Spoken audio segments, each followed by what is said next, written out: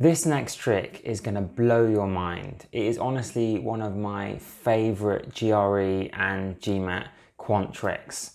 It's all about the units digits of numbers to different powers. And it's incredibly useful. It comes up all the time in the test. You have to know it. I normally reserve this for my paying students, but you're getting it for free today only. I'm just kidding. You can kind of watch this video anytime you want, but still, here's the trick. If I asked you what 3 to the power of 33 ends in, what would you say? Now, even if you had the calculator, which you do in the GRE, that would take forever to type in. So, what do we do? Well, here's the secret. Every single digit from 0 to 9 goes in certain cycles when you raise them in powers. Let's take the number 3, as in this question. You can write this down and you will see it on the screen, but it's very useful to remember. 3 to the power of 1 is, of course, 3. 3 to the power of 2 is 9. 3 to the power of 3 is 27, but forget the 2, forget the 20, just focus on that 7. Just focus on the units digit. 3 to the power of 4 would be 27 times 3. Now you might know that is 81, but forget the 80, just focus on 27 ending in a 7, and what's 7 times 3 is 21. So 3 to the power of 4 is going to end in a 1. You didn't need to know that 27 times 3 is 81. Again, just focus on that number 7 at the end and realize that 7 times 3 is 21. So 3 to the power of 4 is going to end in a 1. So notice the pattern so far.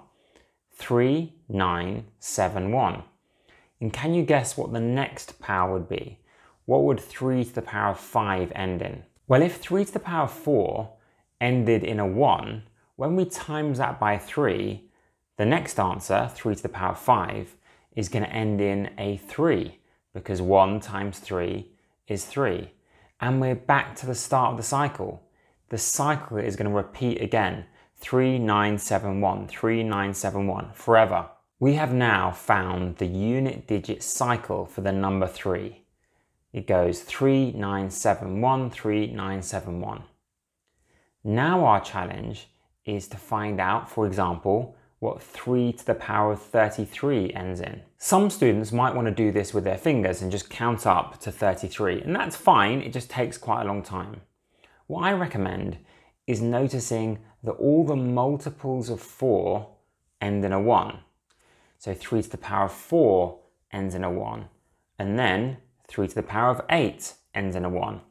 So we can use that to go all the way up to the nearest multiple of 4 to 3 to the power of 33, which is 3 to the power of 32. And that's going to end in a 1. Therefore, the next one in the sequence, 3 to the power of 33, is going to end in a 3.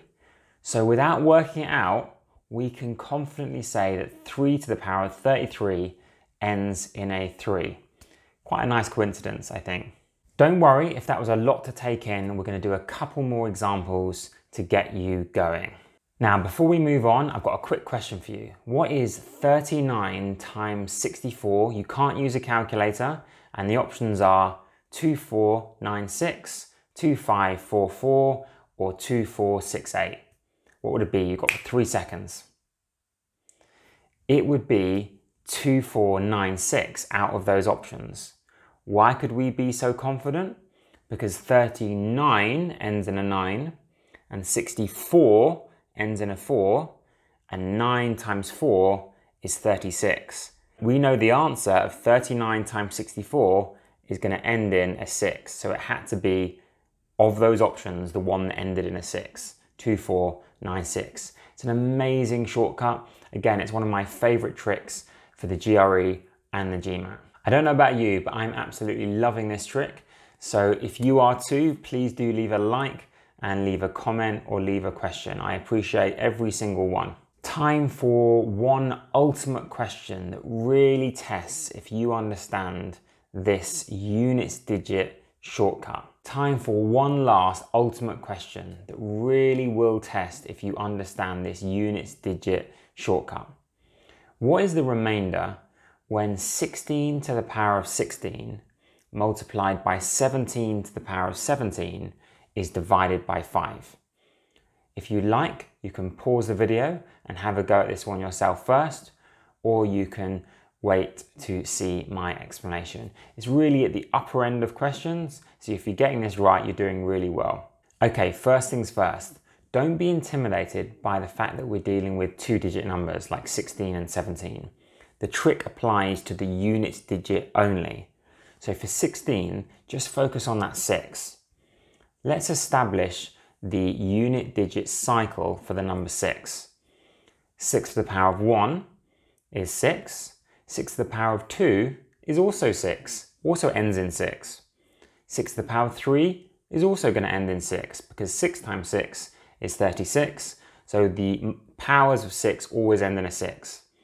So we can be 100% confident that 16 to the power of 16 ends in a 6. While we're on this topic, let me just get something very clear. The cycles always go in cycles of 1, 2, or 4. They never go beyond 4. Remember with the number 3, we had the cycle 3971, 3971. It will never go beyond cycles of 4. That's the good news. What numbers cycle in cycles of 1? Well, like the number 0, that will always end in 0 no matter what power you raise it to. If something ends in a 1, it will always end in a 1 no matter what power you raise it to.